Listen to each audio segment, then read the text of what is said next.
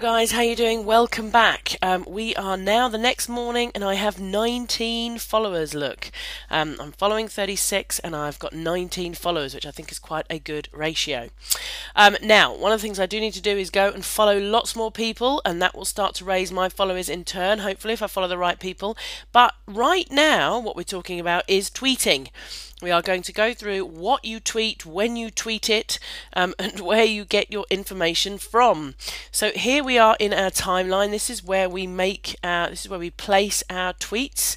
So let's go and have a look and see what tweets are out there at the moment. Well, obviously, I've just tweeted one of our articles on the Social Networking Academy, and I'll talk to you about shortened links later and why they're actually quite important. But that's one of my tweets this morning. Jeff Bullis, he actually does tweet quite a lot. Okay, look, I've got Jeff Bullis, Jeff Bullis, Jeff Bullis, Jeff Bullis. Now you may feel, that's overkill. I would be unfollowing him straight away. But there's two things to consider. Number one, most of his tweets are actually quite interesting. He's got some really good stuff, and that when you actually click on them and go through to his blog, then they're interesting tweets, a lot of them. Secondly, I'm only following 36 people. So he is tweeting a lot, but then I've only got 36 people tweeting at the moment. Once that gets up to 2,000, 3,000, 4,000 people that I'm following, all of a sudden this is going to be chock-a-block full of tweets, and he's going to have to tweet a lot in order to catch my attention. Okay, so I think one of the key things with Twitter is that you do need to be pretty frequent on here. Now, there's going to be a balance. Some people are going to feel maybe if they're not following that many people, then maybe you're going to overwhelm them and they're not going to want to be your follower. But in all honesty, guys, it's, you know, who do you want to follow you? You want people who like your content, who find it interesting, who want to hear from you, and who are probably fairly active themselves on Twitter, so probably are following quite a lot of people. So I think the message here is that you do need to be tweeting quite frequently, and I would say probably at least once an hour. Yeah, you really want to be getting in there and making a tweet at least once an hour, if not more. But if you're a beginner to this, you're not sure, then at least try and go on there at least once an hour and just make a tweet giving some great content or just a comment or whatever. But as you grow and you get more prolific, then you probably want to be tweeting even more than that. I know it sounds crazy, doesn't it? But if you just think of the amount of information that's going out there, you know, billions of tweets every day, then you're going to have to keep tweeting in order to get your message in front of your audience. So one of the things that you want to do, some different ways to get content and tweet and all the rest of it, is it's very similar to Facebook.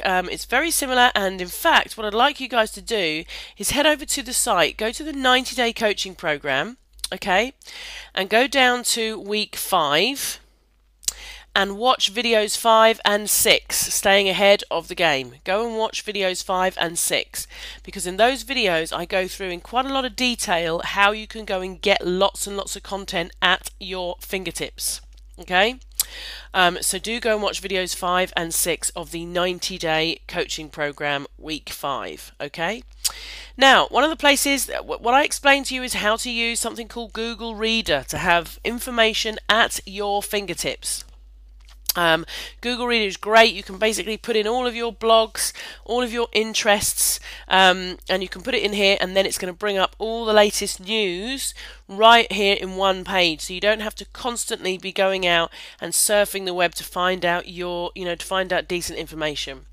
So you can basically go in and you can grab other people's content, and if you think it's good and you like it, then you can go in and you can actually share this content. Okay, now you can do this. A lot of people, particularly social media websites, are going to have this little retweet button in here, so you can actually go and retweet this, okay, to your followers.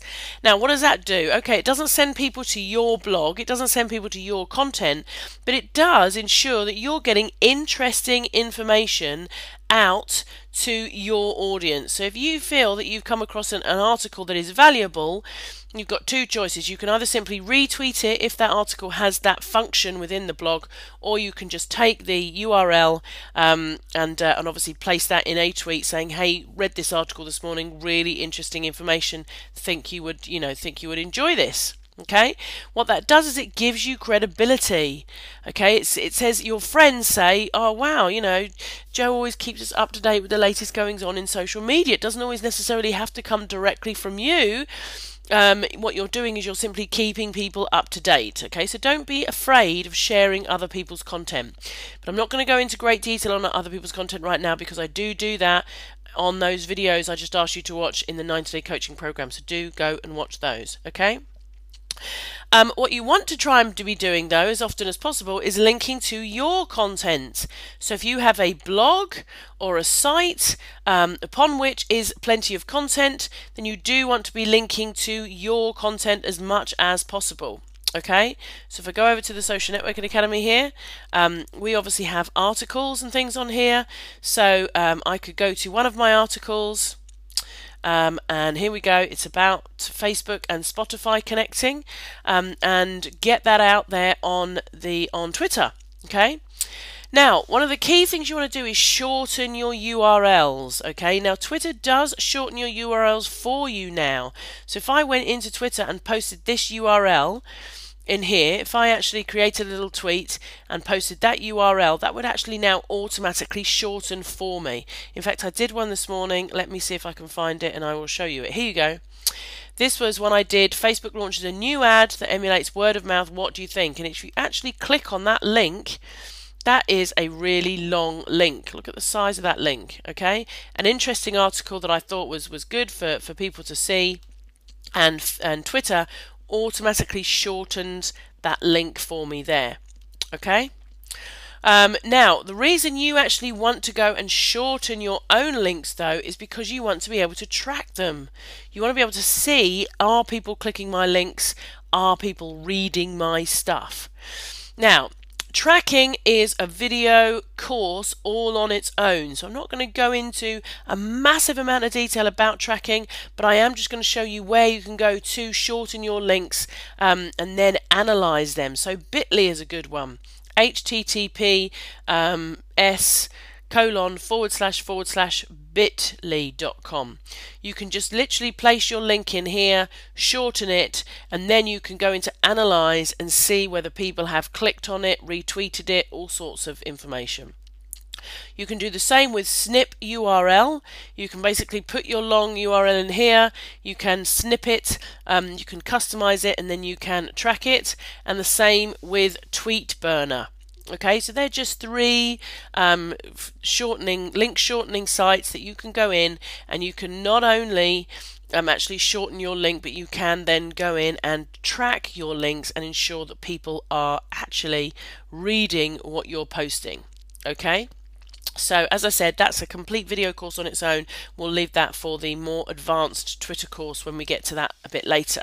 Okay, but for now, all you would do is go and grab your link, head over to one of these. So let's say it was Bitly, and I could basically put that link in there, and then Bitly is going to shorten it for me.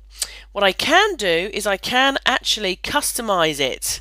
Okay, so I can click on customize, and because some people get very nervous about these, you know, bit shortened URLs when all there is sort of a jumble of letters and things like that. So I can actually customize this. Now, my article is Facebook streaming music to my ears. So why don't I try music to my ears? Music to my ears, and then click customize. And that's already taken, unfortunately. Okay, let's try something else. Let's click customize, and let me think. I just paused there to think what I could put. So I've put FB launch music tab, okay, because that's what the article is actually about.